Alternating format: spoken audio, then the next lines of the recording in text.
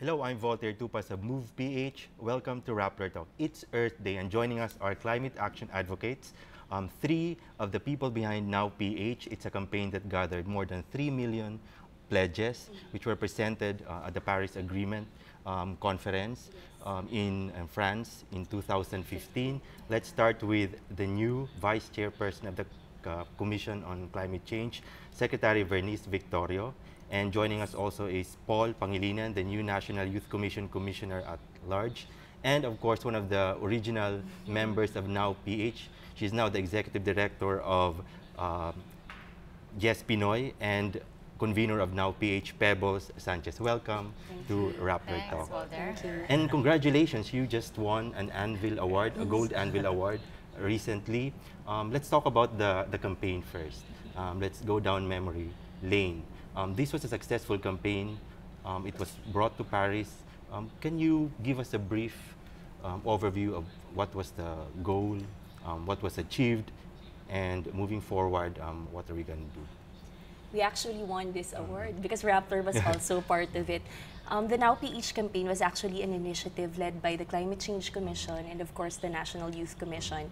And we had more than 20 institutional partners, including Move PH of Rappler. We also have USAID, UNICEF, and other development partners, media, non-government organizations, academe supporting the campaign. I think it was successful because the initial target was just a million signatures, but we were able to reach 3.6 million pledges.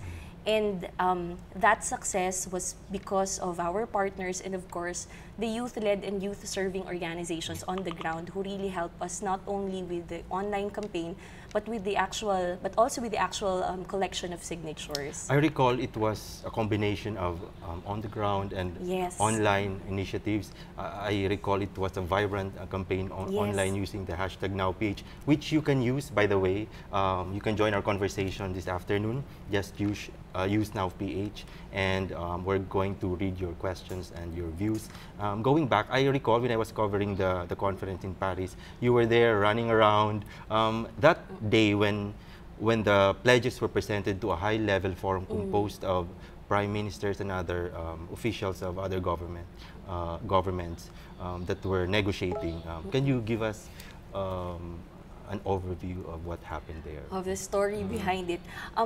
Other than gathering the signatures, we actually intended to present them as a consolidated expression of support of the Filipino youth to the leaders of the Conference of Parties of the United Nations Framework Convention on Climate Change. And we were very fortunate because the Climate Vulnerable Forum that was being led then by the Climate Change Commission allowed us to have an audience not only with the members of the CVF but also with the French government who sat as the president of COP21. And so we handed over the plaque. Actually, it was former Commissioner at Large of the National Youth Commission, Ding Dong Dantes, who handed over the consolidated expression of support of the Filipino Your youth. predecessor. Yeah. Yes. But before that, of course, marami pa pong nangyari. Isa nga po sa mga side story, muntikang hindi po makaabot yung plaque na iaabot sana ni Commissioner Dong Dantes, who is also our founding chairman. I had to go to a warehouse far from Le Bourget, France, and bring it back to the convention area. Pero pagdating ko dun, parating si President Barack Obama. So the streets were all closed. I had to wait. Sobrang lamig. Nakita kita nung nagtatakbo ka, ang layo ng ng Le Bourget, yung buong stretch dyan. And malaki din kasi po yung tinurn over po natin. So, lahat po ata ng santo, natawag ko. And during may security check, ang sinasabi ko po, can I go before you because if I don't make it on time, I will lose my job. My president needs this. But of course, we were very successful. We were able to formally transmit our consolidated expression of support to the French government, and they recognized the effort of the Filipino youth, and they saw it as one of the innovative youth participation mechanism that the Philippines, through the Climate Change Commission and the National Youth Commission, have led. Which reflected the movement then, how strong the movement then in terms of supporting the climate agreement. And it was a successful conference. There was an agreement that was forged. Almost all countries signed it. And today, it will now be enforced. It's now for the Philippines. So congratulations.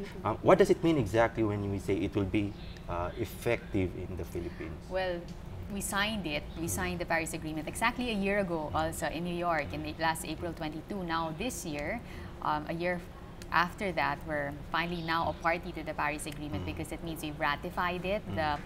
Our current president signed the instrument of ratification, and then it was the Senate gave its concurrence. It's been transmitted to the UN, and now we're there. We're finally a party, and it's such a historic moment. I think it was so apt, the timing, that it's Earth Day, and then it's a year from the day that we actually signed the Paris Agreement, and now we're considering also all the work we did to put that Paris Agreement into force. We worked very hard. Of course, I think you were all there with the 1.5 degrees Celsius goals. It's something we're very proud of. At least now we can further advocate for it, Voltaire, when we go to, kasi we have yearly, in fact this May we have the intersessionals, and then again in November we'll have the yearly COP, but there's going to be this conference of parties serving as meeting of parties to the Paris Agreement. Bit of a mouthful, but then before, last November we were just observers. Now we're actually in the table. So we can negotiate.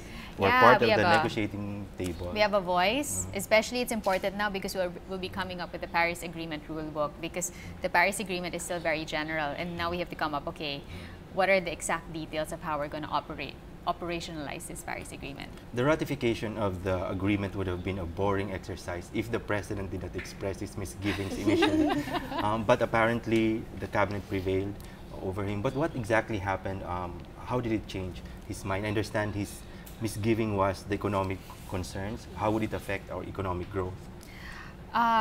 Well, based on his pronouncements, yes, the economic growth, and there may have been also just some misunderstandings about like some commitments that the Philippines had under the Paris Agreement. So when it was finally explained and we went over the legal document, it just said that we can determine what we want to contribute under the Paris Agreement as long as it's in line with the well below 2C and the 1.5C goal.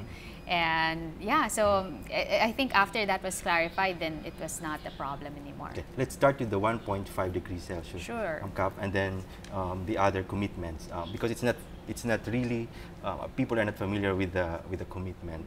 What exactly does it mean when we say we are aspiring for a 1.5 degrees Celsius cap? What does it mean?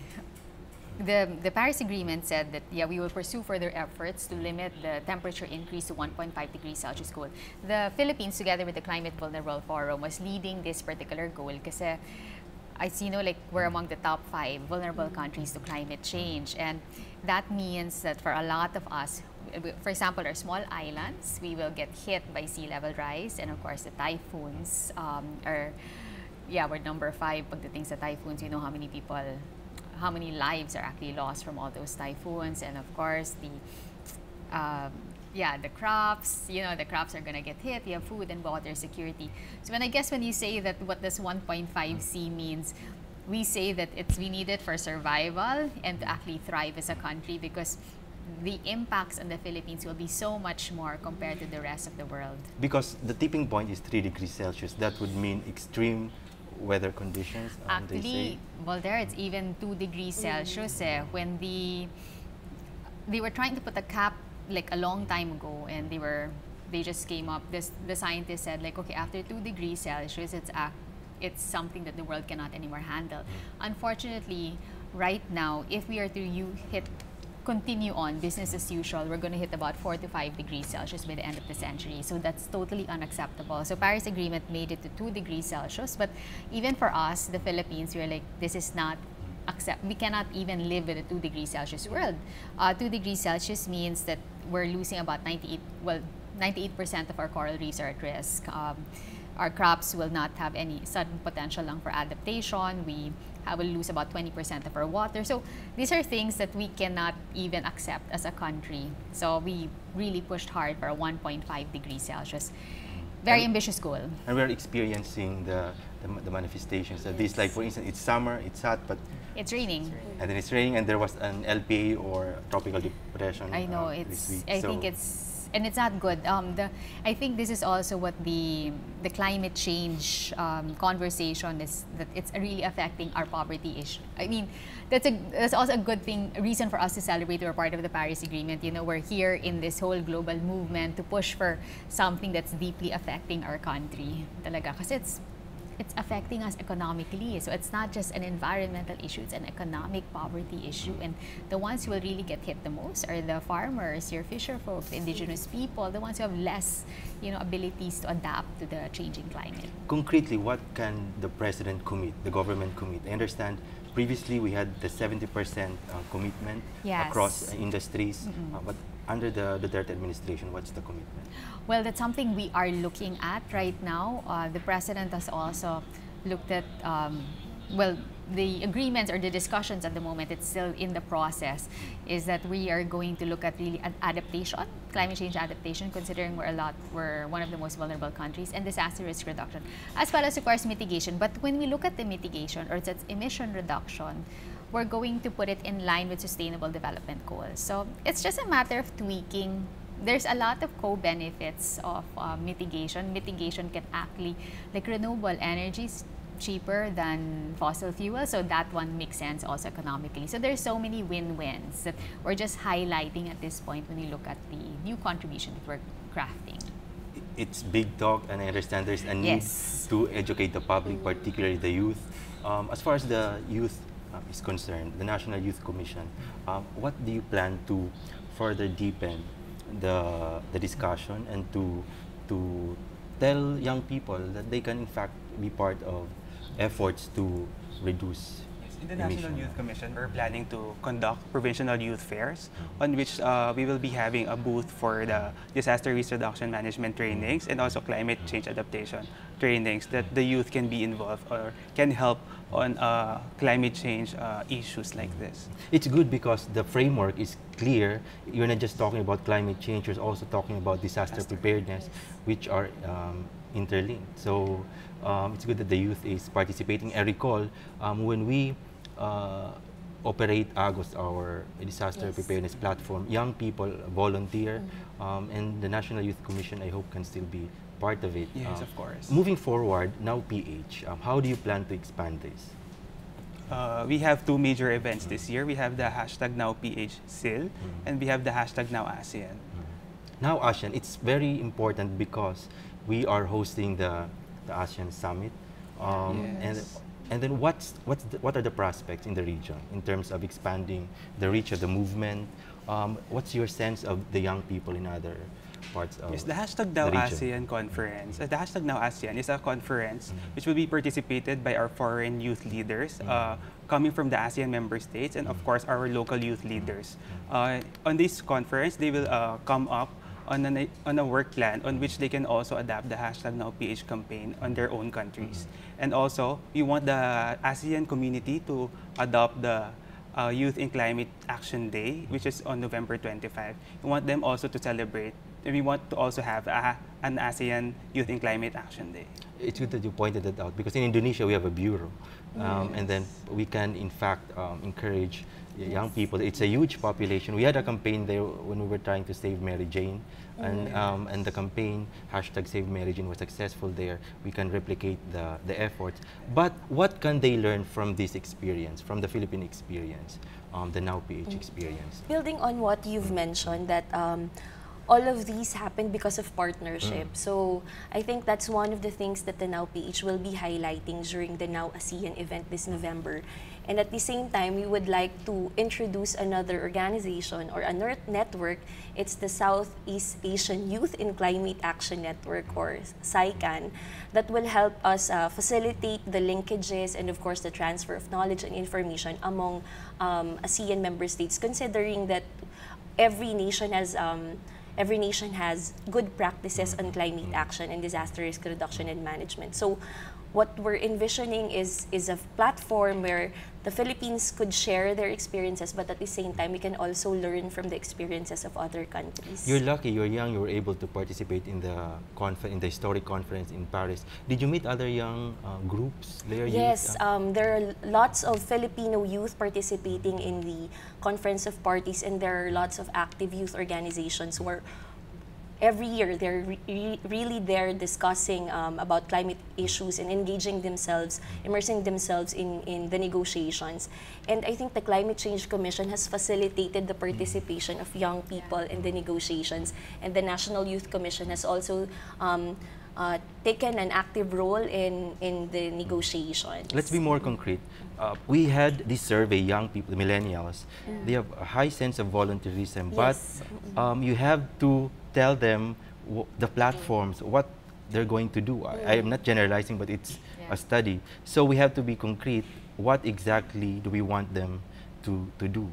There are two main efforts as far as climate change, in fighting climate change. One is adaptation, the other is mitigation.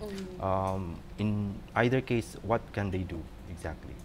We're adding a third one though, what's disaster that? risk reduction. That's good that you pointed it out. Yeah, we just to make discussed sure, earlier. because I think that we also have to look at like volunteerism for the youth, and climate change is definitely interrelated with disaster risk reduction. Sorry, let's start with adaptation. Okay, well, adaptation work that they can do. The usual thing that we'd look at is planting the trees, putting the mangroves up. Secretary Lopez has been one of the biggest advocates also for that.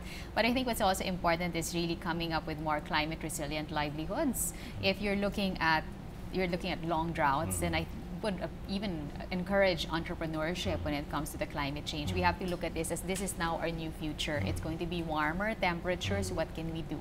There's also been a lot of entrepreneurship movements among the youth where they come up with like more early hazard warning systems, like mapping devices. I mean, they're instead of like being a victim of it, they try to take advantage of it, or perhaps they can come up with structures that are more resilient to all of these extreme weather events. So these are things that we would like to really encourage the youth to look at, like take the reality of an increasing temperature. Hopefully we will do as much as we can to reduce this, but how can we take advantage of it? I'm trying to look at it from a positive perspective instead of just like, oh, let's prevent the losses, but it's like, okay, let's actually gain from it.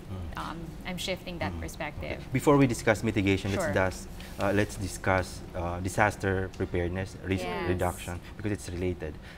What exactly can they do? Yesterday, when I attended the awards, the Climate Reality Awards, when Senator Lauren Legarda spoke, I think her call was for the Climate Change Commission to go down the line to the ground and enable the communities to access the funds, for instance, to capacitate them, to build their capacity, among others. Yes.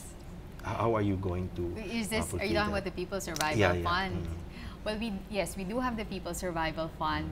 Actually, yes, the youth can probably also access this, but we have 1 billion pesos a year. Which was not spent. We've spent some 2 projects. Okay. We've approved 2 projects. The concern right now is that we actually have quite a number of proposals, but not all of them are fitting to the requirements. So we really have to still capacitate right now it's mostly local government units on how to prepare these proposals well. But young people, young groups can also, yes, they just have to get some accreditation. So that's also an interesting, usually because we go local government units, but we're also opening it up to different organizations.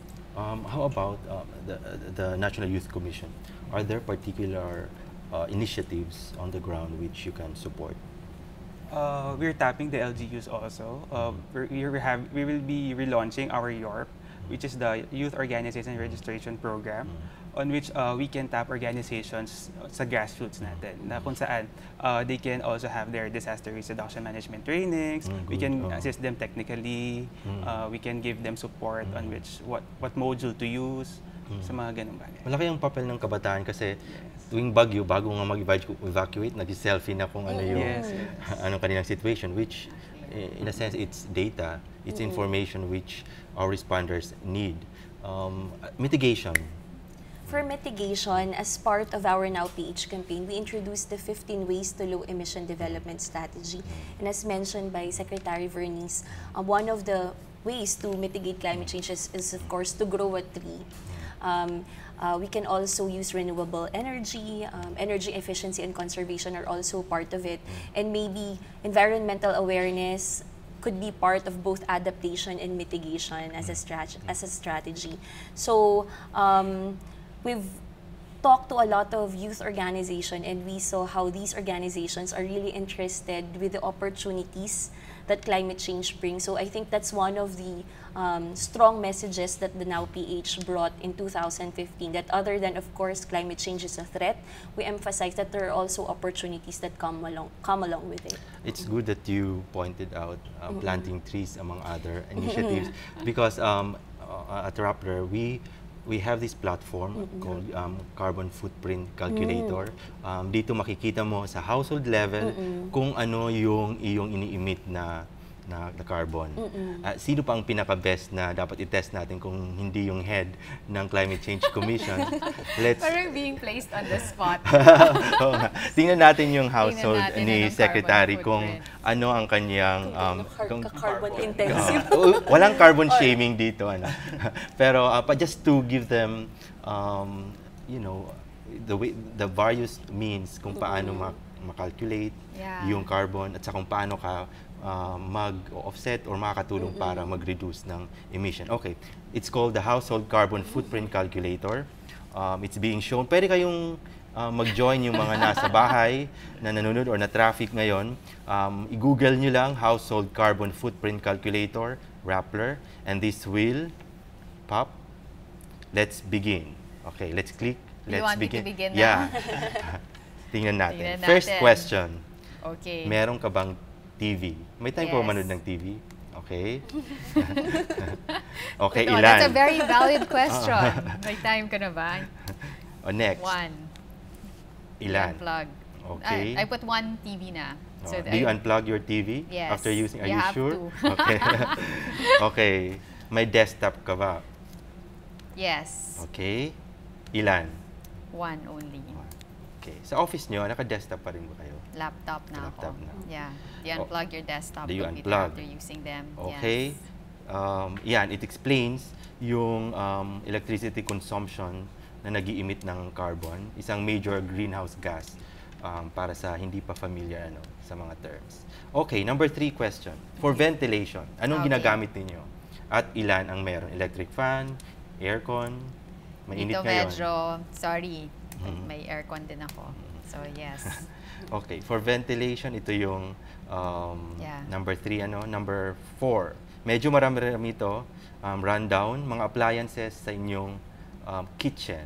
Okay. Do you cook? When I can, but I eat out a lot of times. Not good. Ref, microwave, okay. Electric stove. Yung mga iba dyan, pwede kayong mag-test nito. Rice cooker, Zero na. water dispenser, and then click yung yes. next button. Number 5, what do you usually take when going to school Or work. or work? A car. Car. Okay. Ilan ang cars mo? Just, because I live Lifestyle myself, check so. na rin to. one. Okay. Okay. What do you usually take when going to school or work? Work, gas. So it's a gasoline car. Okay. How long does it take you to How long does it reach? take for you to reach your destination? Kung Saan yung office na ngayon ng Climate Quezon Change? Dati City. sa may Malacanang. Ang main office namin ngayon nasa North Avenue, maganda. In the Parks and Wildlife Center. May lake po kami sa likod. So Pwedeng you're free. bisitahin yan ng mga Anytime. advocates Anytime. at saka Paano ng ba yun? public. Less than an hour? Pwede less mo than an 0.5? Okay, that's good kasi Sarap, no? dati grabe yung traffic kung pupunta kami sa Malacanang. Okay. So Number less 6. yung carbon footprint ko dito. Number 6. Alam ba natin na pati yung waste ay nag-emit ng carbon? How much waste do you throw away in a week? Yan. Okay. Food. Tingnan natin kung ano yung diet ni Secretary. Baka tataduyin Yeah. ba? Is that how much weight I also gain? Waste nyo sa food, paper din, wood, Baka tingin ko, Garden. maliit lang yung paper. Parang halos wala eh. last Mga 2 siguro or 0.2. 3. Zero. Okay. Hindi ko put in garden. Okay. Yan. Let's see. Let's see. your household emits a total of, ilan tingnan natin? Pinapakita ba? Nakikita Ilang niyo kilogram? ba? 211.96 kilograms carbon dioxide per month. For that, ilan ang trees na iyong dapat itanim, Secretary? 26 trees must be planted because each tree can capture 8 kilograms of CO2 annually. Yeah. Yeah, that's it. Okay. Kayo rin, try nyo rin sa inyong bayan at saka yung ibang nanonood ngayon.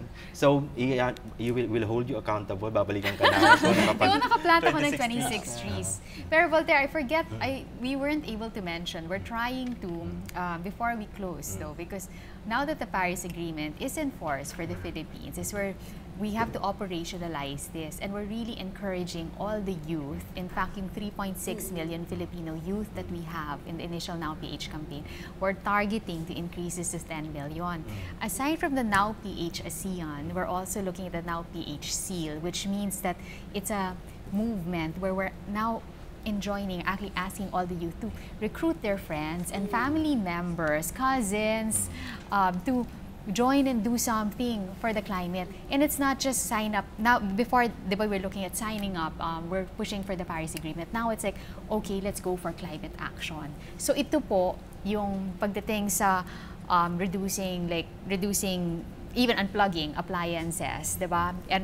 Using energy efficiency appliances, taking a bike. I would like to encourage the youth to bring their friends and say, oh, mag-bike na lang tayo to school. So, I mean, these are things that we'd like to encourage, really recycling all of our ways. So, ito yung sana that we'd like to also impart today. It's Earth Day. You know, let's do all of this climate action from all of our different youth, and let's expand this 3.6 million to not just a signature, but 10 million people doing climate actions.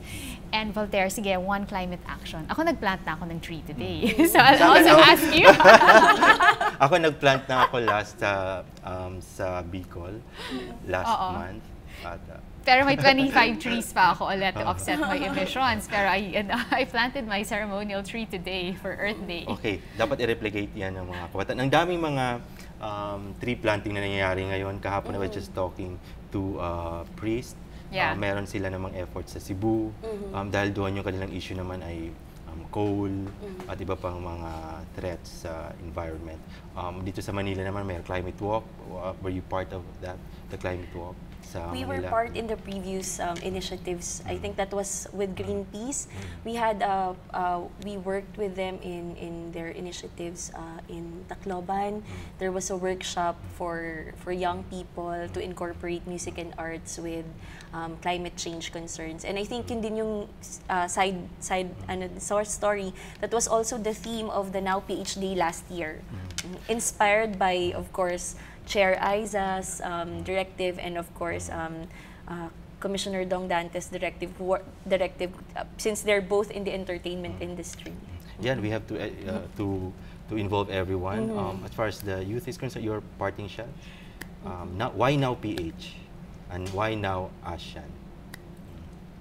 And bakit dapat nilang i-adapt? No? I think it's very timing for us to level it up to make it the Now ASEAN, because aside from our chairmanship for the ASEAN this year, Philippines is known talaga sa mga initiatives na ganito sa ASEAN level.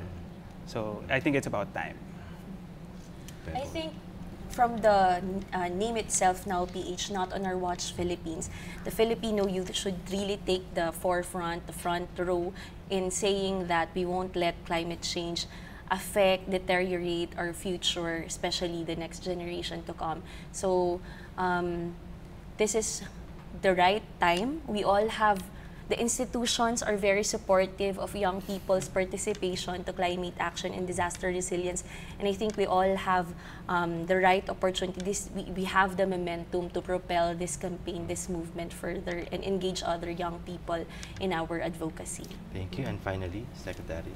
Why not on my watch? Why now? I think, well, climate change will affect, yes, definitely the youth the most. So the youth will then have to stand up and take the leadership when it comes to protecting their future.